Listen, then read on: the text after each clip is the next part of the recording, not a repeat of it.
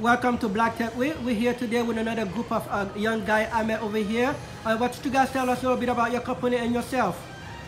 So our startup is called Votis, and what we do is we use data analytics and digital tools to help public engagement or civic engagement. And my name is Braden Harris. I'm the CEO. And my name is Philip Armstrong, and I'm the COO. Okay, so how long did you start this company, and what made you decide to choose that route? Sure. So we started this company a little over 4 years ago. And what got us interested in wanting to do this is we both have a lot of we have background, a lot of interest in politics and public policy making.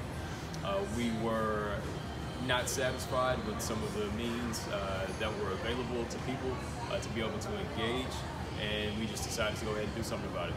Nice. And so, what is the goal for this platform? What you see with this media?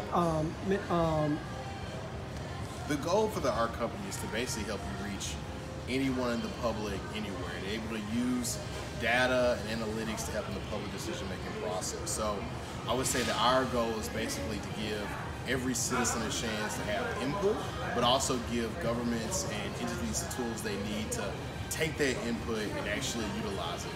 So how can this public use that platform to better understand with the government? You can currently visit our website at www.votis.com.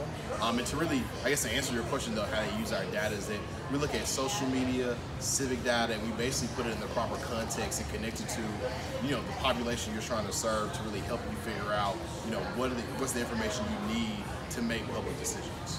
And another thing that I think community organizations can do is they can probably utilize our mobile app to be able to amplify some of the discussions that are taking place within their member groups.